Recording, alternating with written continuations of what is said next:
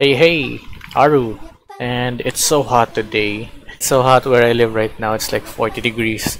Anyway, today's video is going to be a Yanfei showcase. Obviously, I'm not the guy you should be watching if you are looking for the biggest numbers, right? Because there are a lot of people out there already using 5-star weapons and crazy artifact builds. I'm just here to show you a more in-depth guide on her attacks, on her skills, her constellations, what you should be taking, what you shouldn't be taking, all that jazz. Right, so right before I get started, full disclosure, she is level 80 because I am not done maxing her up yet to level 90 because I could not for the life of me farm for all these and then wait and then end up having to release it right on Eula's banner because I also want to get Eula and make a level 90 showcase for her also. But she does pretty good damage at level 80 and look at that, look at her damage right there. Here's her stats. That's her crit rate at almost 60 and her crit damage at almost 180. Her energy recharge is pretty crap though. Next is her weapon. She has Widset at R2, a pretty good weapon, the best weapon as a 4-star because of the high enough base attack and crit damage, of course. And this one helps a lot, especially if you get that elemental mastery boost. You can do almost 40k with that buff. And she's not even level 90 yet. And I have not maxed anything apart from her apart from her normal attack, right? So her normal attack is level 8. Here are the numbers, same as everything else. Her E at level 1 because that cooldown doesn't change. And her Q at level 1 because these do not change apart from the charge attack bonus. Next, her artifacts. I'm running full set, Wanderer's Troop, and this Noblesse hat because I have a really good pyro damage goblet. Starting from the flower, here's my stats. Then the feather, and then her sands of Eon. Then this one, like I said, the goblet's pretty good. And her royal mask. It's a crit rate mask. There we go. Next is her constellations. I got C1, that's good. It helps a lot with her charge attack. I'll explain these later. And there you go, that's my Yanfei. And now that I've showed you that, I'm going to tell you guys that this showcase isn't going to be for the highest numbers, but this is going to be a showcase for her, I guess, more technical side, you know, how you should play her, what you should do, what you shouldn't do with Yanfei, all that stuff. But I'm gonna tell you guys how to play her, not just what to build on her. if you guys understood that. Right, so enough talking about Skyrim the anime. Let's get on to her normal attack. Alright, so she has 3 normal attacks. 1, 3. And this is her charge attack. Okay, now the best combo is obviously 1, 2, 3, then charge attack. What they don't tell you though is that her charge attack in terms of numbers is not so high compared to second and the third seal. Well, it's higher when you have the 4th seal, but we're not C6. So what we are going for is just the C. This is the 2nd seal. Something that is pretty weird is that it's very hard to do this charge attack compared to the 3.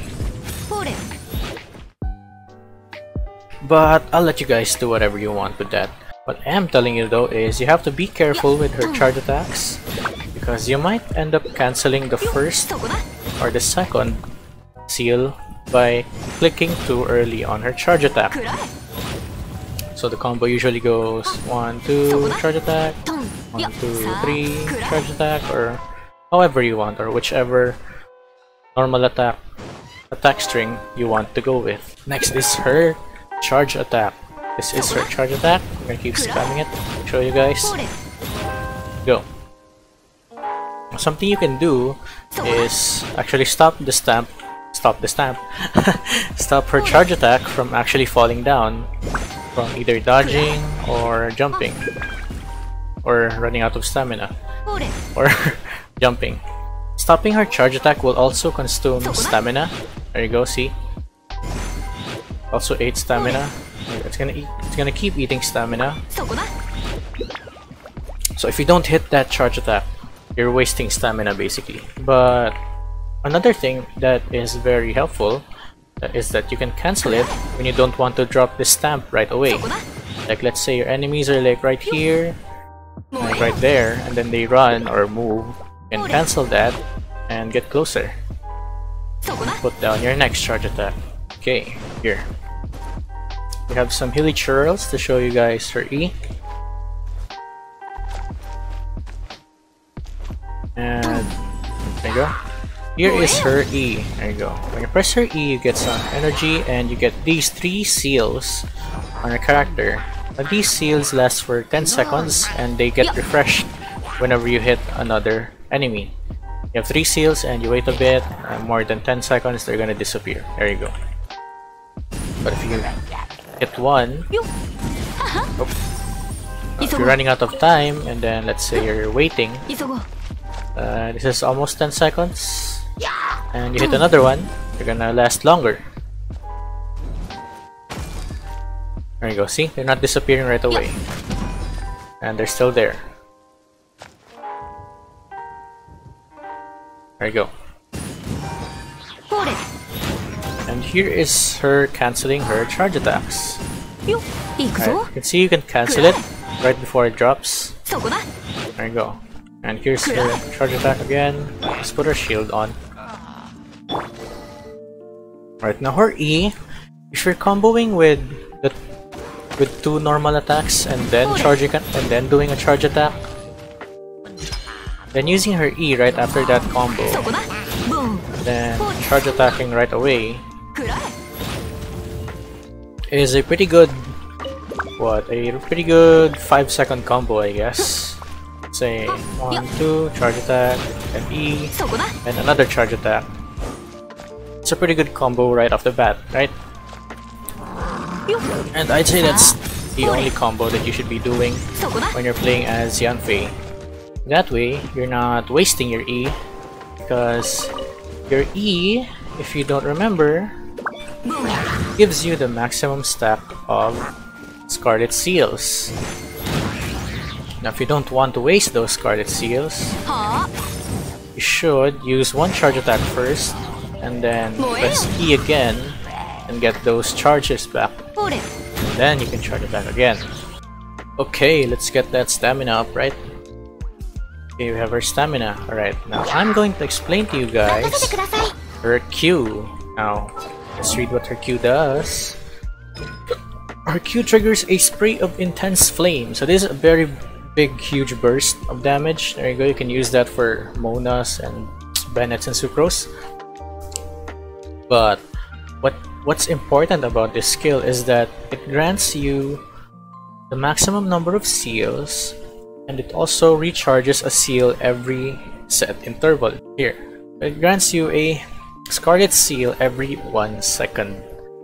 And here's also here's a reason why you should level up Done Deal instead of E, instead of Signed Edict, is that it increases your charge attack damage bonus. There, at level 1 it's at 33%, and at level 2 it's at 35%. It's gonna go higher and higher until you deal a crap ton of damage with your charge attacks, right? So let's see what it looks like. Here you get the maximum number of seals right away, and when you use your charge attack, it's gonna keep regenerating on its own. There you go. Charge attack again. There. Charge attack again. Charge attack again. There you go. Now in this whole duration, you're gonna get about 5 charge attacks if you're quick. Okay, now that we have her ultimate back, let us show you, because hitting an enemy is very different from just letting it charge at set intervals, right? Put on her shield for this. Her Q. Okay, using a charge attack right away, you can have 2 attacks. There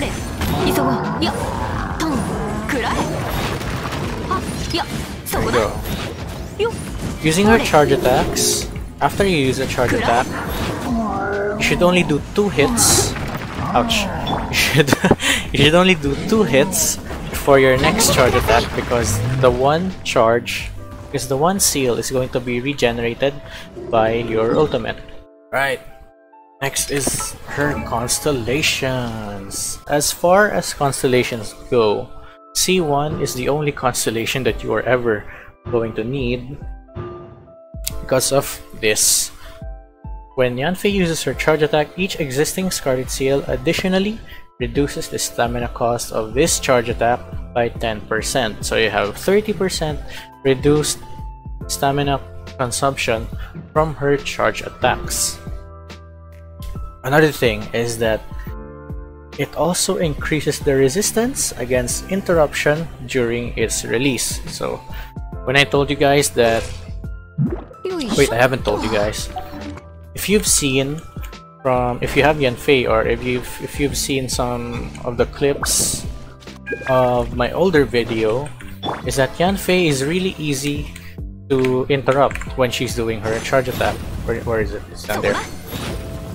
She's very easy to interrupt when she's doing her charge attacks. Right now, one thing that can help that is, of course, using a shield character or getting her Constellation 1. Right, in my opinion, you only need Constellation 1, you don't need all these other constellations, but if you do, then that's fine and dandy. Then that's all good. Her Constellation 2 increases Yanfei's charge attack crit rate by 20% against enemies below 50% HP. This is pretty good.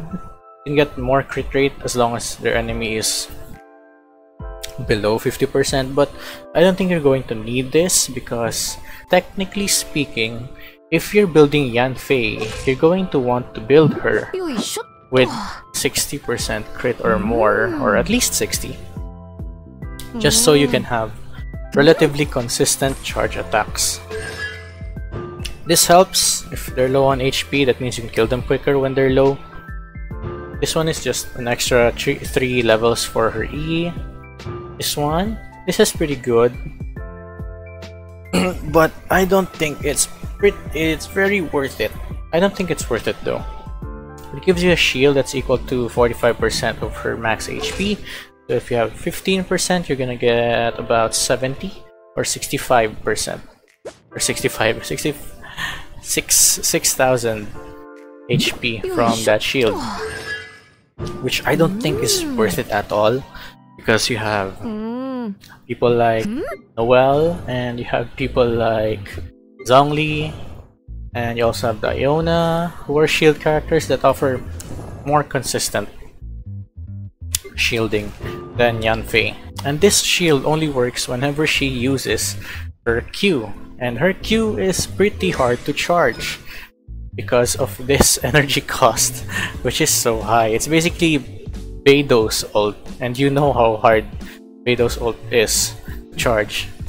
Next is Constellation 5. It gives extra for done deal. This is pretty good because an extra 3 levels on Q is an extra 3 levels for your charge attack damage bonus, which is, yeah, pretty good. If you're going to get constellations, you might as well rush all the way to Constellation 6 if you're gonna main Yanfei. If you have different pyro characters like what, Hu Tao or Diluc or Lee, pretty good.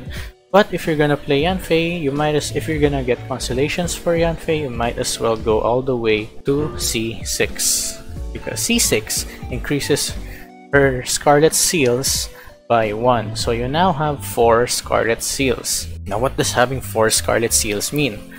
4 Scarlet Seals mean you get the maximum damage for your charge attack, which is a good chunk of 221% damage at level 8, which is almost as high as Hu Tao's charge attack damage at level 10. There you go, see? It's almost up there with Hu Tao's charge attack, with the difference being Hu Tao's charge attack is much quicker because she can spam it when she is in butterfly mode,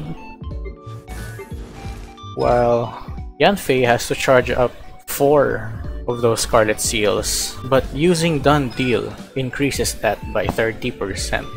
So right now, just by using Done Deal, you're already higher than Hu Tao at level 1. Hu Tao's charge attack is at a maximum of 242 at level 10, but Yanfei is at 221 plus 30% from her Q. That is a good 250%, but my Q is only at level 1. Okay, keep in mind that I haven't leveled her Q yet, not even once. So that is going to go very high. It beats Hu Tao's damage. But in exchange, Yanfei takes longer to charge unless you have her Q, and Hu Tao basically keeps on using her charge attack as long as you are in butterfly mode. Now, another thing for this constellation is that C1 works in conjunction with C6. Because like I told you before, each Scarlet Seal reduces stamina cost by 10%. That's a total of 40%, which is almost half. Almost half already, just from C1. Now, her normal attack, something I didn't tell you guys a while ago, is that her normal attack, it gives her less stamina consumption the more Scarlet Seals she has. Each Scarlet Seal will decrease stamina consumption and will disappear when she leaves the field. So, the amount of stamina decrease of each Scarlet Seal is 15% per seal. Now, if you have 3 Scarlet Seals, you are already at 45%. Now, if you have a 4th one, you're going to get 60% plus your Constellation 6, which is 40%. You basically have unlimited charge attack as long as you have 4 seals. Now, this helps a lot because after you get C6, Yanfei is going to play relatively different, because after you use your Q, you're going to want to keep her at 4 seals all the time, because that keeps her from using up stamina from charge attacks, and it also gives you more stamina for dodging and jumping away from the one-hit combos that are going to kill her in one hit. Okay, there you go. Constellations. So if you have Yanfei, get her C1 and slowly make your way to C5, and then make sure that you get C6. But it's already worth it if you have C1, because if you don't have C6, then you won't be needing it too much, because you have 30% plus another 45%. That's a good 75% of reduced stamina consumption from her charge attacks, which means you can dodge pretty easily compared to Hu Tao, who uses all her stamina from charge attacks, especially if you don't have C1. Next is her equipment. I've tested her weapons, and from all my experimenting with the only weapons that I have, the best comparable weapons are going to be Widsith, Mapamare, and Sacrificial Fragments, because I do not have Sacrificial Fragments right now. But if we're listing them in order, the best weapon is going to be Widsith, and right next to it on that same level is going to be Sacrificial Fragments, because of the Elemental Mastery, and also because of that passive, right? Because that passive means that you get the maximum Scarlet Seals every time you use your E. That means you can use your E twice. That means you can charge attack with maximum seals twice also, which makes her damage very high, instead of waiting another 3 seconds just to get another charge attack. Mapamare is, I would say, under those two, but Widsith and Sacrificial Fragments are neck and neck at each other. If you don't have those two weapons, use Mapamare, because it's going to be better than Vonius Codex or all these other weapons. I'll be showing you guys some numbers regarding the difference between Mapamare and Widsith. The damage of Widsith is going to fluctuate because of the different buffs that it gives. Here are all the buffs. She's going to have either extra attack, extra elemental damage, or extra elemental mastery. Now, what you're going to be aiming for with Widsith is that 300 elemental mastery, because she is going to be proccing Vape and melt pretty much constantly because of how her charge attacks work. And then Mapamare, pretty good damage. But if I were going to compare the two, Mapamare wins because of its consistency, and Widsith wins because of that extra damage, but it won't be as consistent as Mapamare.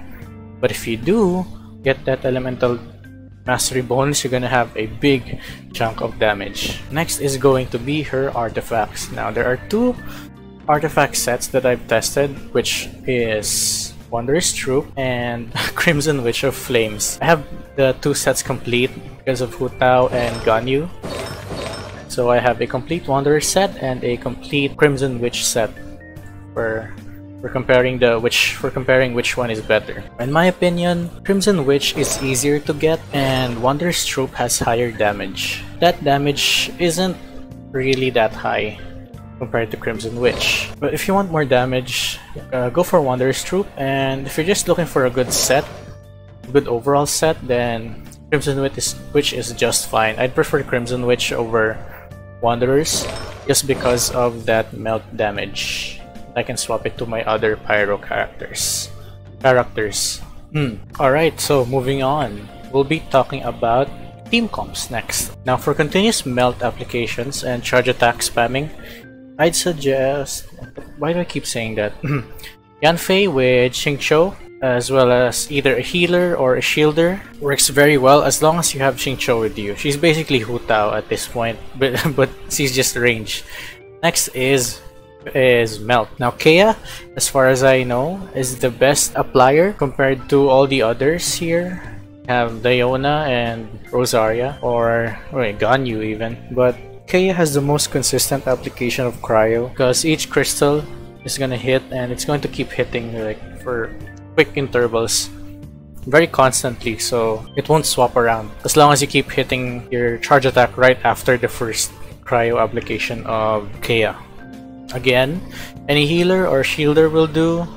If you have both, like Noelle or Ganyu, there you go, you have more crit. If you're gonna play Yanfei as a burst bot, or like if you want those big numbers, then Yanfei with Sucrose, Bennett, and Mona for Vaporize, and then Yanfei with Diona, Bennett, and Sucrose for Melt. Yeah, there's no other cryo characters that I can use. Well, you can have Rosaria, but why I think Diona is a good pick is because of her constellation, right?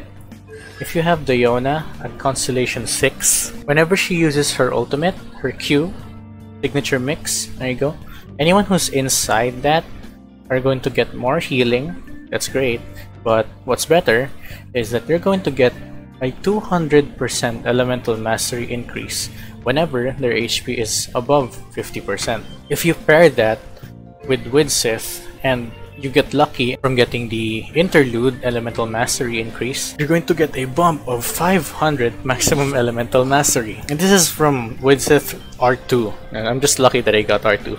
If you have R5, then that is going to be so much higher, and you can use your Q like Hu Tao's Q, and you're gonna have a lot of charge attack spamming in about 10 seconds. And within those seconds, your enemies are gonna be pretty much dead at that point. And if you have Mona, that's pretty great also.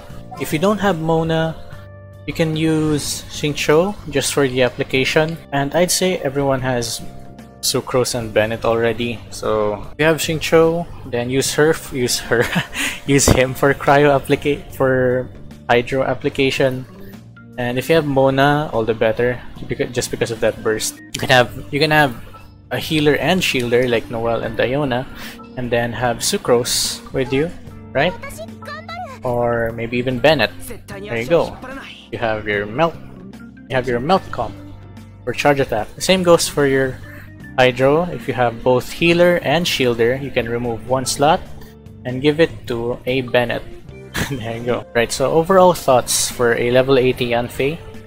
She's very fun unit to play with. Charge attack is very satisfying, and more constellations makes it even more satisfying because you can spam the charge attacks. Very unique character and personality. Yeah, she's really smart. She's a lawyer and all that. Very cunning, very sly, as all lawyers are. Great story quest. I felt like I was watching Detective Conan or something. Or what's that other anime? But with actual voice lines. Very good charge attack, very unique charge attack actually. Her third attack was a spike. It looked like volleyball. Reminded me of when I was playing in high school. Yeah. Damage numbers are pretty good. For a 4-star weapon, she has very good damage. Very comparable to a 5-star. Like Hu Tao. I compare her charge attack with Hu Tao.